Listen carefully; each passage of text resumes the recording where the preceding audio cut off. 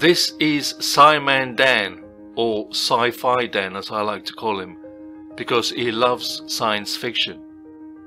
He's the new pinup boy of YouTube and for gay men all over the globe. He recently made a video where he sets out 3 challenges for flat earthers to complete.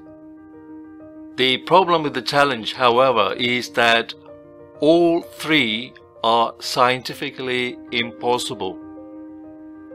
He claims that he will pay $5,000, yes, that's correct, $5,000 to anyone who can complete the challenge. So if the challenge is impossible to complete, then the challenge itself is fraudulent, and that makes him a fraud. He knows that the 3 challenges are impossible. That's why he's making this challenge and offering $5,000. He has no intention of parting with his dirty money he made on YouTube by conning his simpleton fans on YouTube. So let's quickly go through the 3 challenges and see why they are scientifically impossible. His first challenge is that he wants photographic evidence of a target that is 50 miles away and no more than 100 feet tall. He also wants the camera height to be no more than 6 feet above sea level. This is impossible. The Earth curvature calculator tells us that from eyesight level of 6 feet, the distance to the horizon will be 3 miles.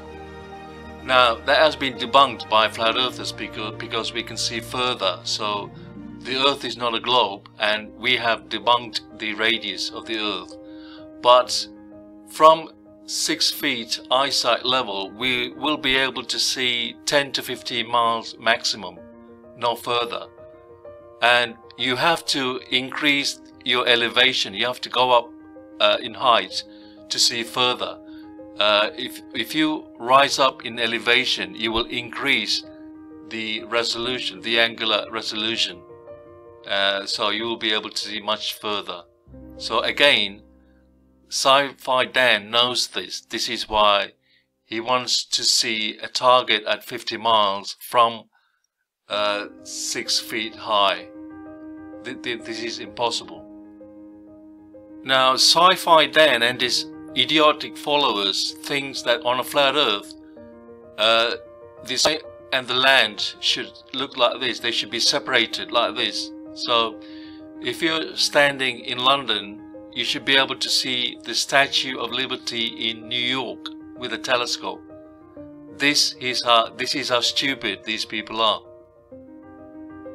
Again, Sci-Fi Dan and his moronic friends, followers, they don't understand perspective. This another important point to remember is that perspective dictates how far you can see. They can't seem to get their heads around to the idea that the horizon is an apparent location. It is where the land or the sea appears to meet the sky. They don't actually meet, of course. This is how stupid they all are.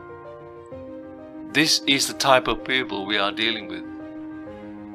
His second challenge is utter nonsense. He wants 2 people in different latitudes, like 10 degrees apart, playing with pendulums. Pendulums are man-made devices that prove fuck all. So again, this proves nothing. For his third and final challenge, he wants a model where 3 observers in Australia, South Africa and South America can observe the Southern Cross at the same time. He actually lies and says this is possible on the globe. He pulled a fast one. I don't know if anybody noticed it, but this is scientifically impossible. Even on a globe, it's impossible to see the Southern Cross at the same time from Australia, South Africa and South America. This is the website SciManDan's and SciManDan.com, and if you go to the time zone converter, and I've already punched in Sydney, Australia, Santiago, Chile, Cape Town, South Africa, and you can see that there is a 15 hours difference between Sydney, Australia and Santiago, Chile, and 9 hours difference between Sydney, Australia and Cape Town, South Africa. Therefore, it is impossible for them to see the Southern Cross at the same time. SciManDan is a fraud and a liar. Now give me that money.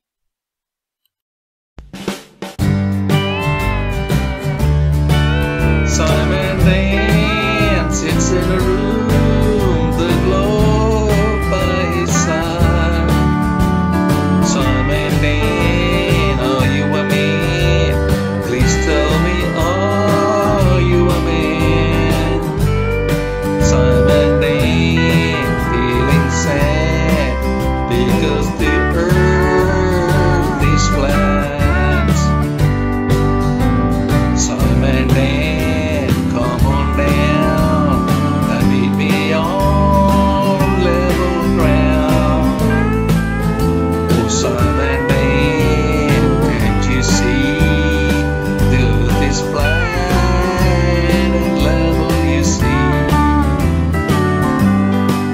Oh my boy, it is flat, the earth is flat, can't you see? SciManDan has many fans, he puts them all